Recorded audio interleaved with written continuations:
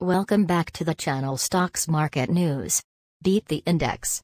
Today we'll speak about the situation on the stock market on Tuesday. The S&P 500 moved higher Tuesday, supported by a surge in tech and developing any expectations of a de-escalation in the Ukraine-Russia struggle after Moscow vowed to diminish military activities in Kyiv. The S&P 500 rose 1.2%, the Dow Jones Industrial Average added 0.91%, or 318 focuses, the Nasdaq acquired 1.91%. Roche is losing cash in Russia, Chief Executive Severin Schwan said in a meeting distributed on Tuesday, yet stays focused on giving medicine to patients there. Germany's H2 mobility fueling station network said on Tuesday it will get an additional $121 million over the course of the following 5 years to carry out more framework for energy component vehicles controlled by hydrogen. Tata Motors, India's top-selling electric car maker, said the expense of battery cells had expanded by around 20% as a result of a worldwide surge in raw material prices, principally lithium, putting pressure on the company in the short term. Holcim is leaving the Russian market, the world's greatest concrete producer said on Tuesday, the furthest down the line Western organization to stop the nation following Moscow's attack of Ukraine. Virtuoso Acquisition Corp. 2 declares 20 million unit IPO at $10 per unit. Every unit comprises of one portion of our Class A typical stock and 33% of one redeemable warrant.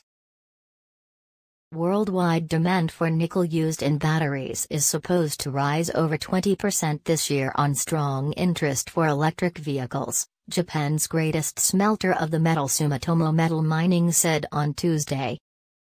Pinterest stock exchange 2.3% lower pre-market Tuesday after Morgan Stanley experts downsized it to approach weight with an objective of $30, referring to numerous headwinds as purposes behind their cynicism.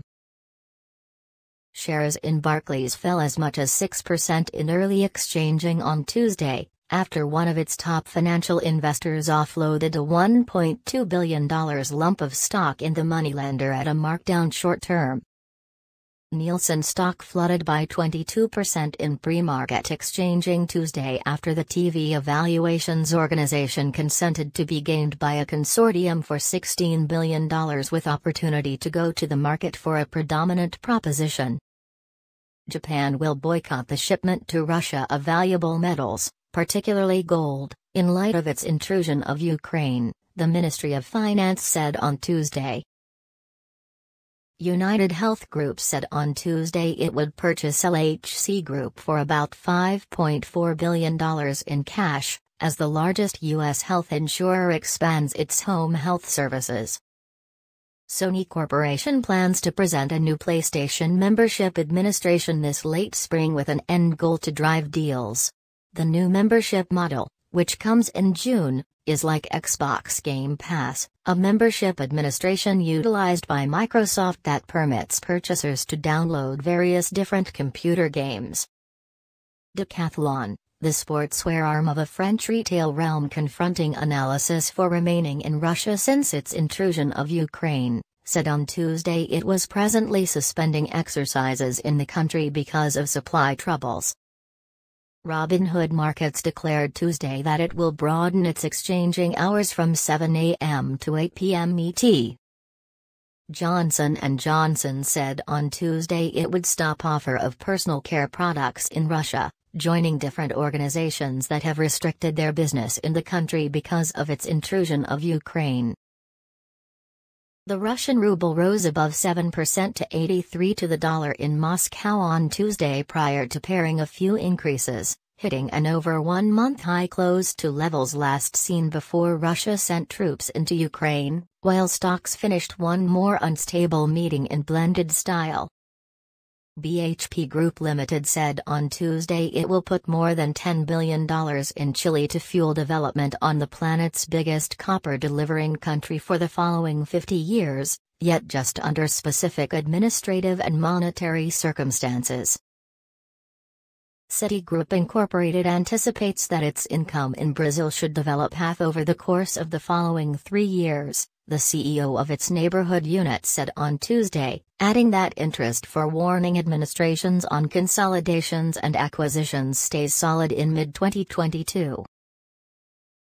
Russian tech designers are building an option in contrast to Alphabet Incorporated's Google Play Store and plan to send off it on May 9, a public occasion in Russia that celebrates triumph in World War II, the association behind the drive said on Tuesday. DHL Express Division, an affiliate of Deutsche Post DHL Group, hit an arrangement with Cargojet Incorporated, which would give the German organization a choice to purchase up to 9.5% value stake in the Canadian firm. Lucid Diagnostics Incorporated shares rose 5% on Tuesday after Cantor Fitzgerald examiner Ross Osborne emphasized an overweight rating and $12 cost target. The Pentagon deferred its choice to grant an undertaking-wide joint warfighting cloud capability contract that could be esteemed as much as $9 billion to December from April, the Pentagon's central data official said on Tuesday. Would you like to know more about the Tesla split? Click the previous video on our YouTube channel.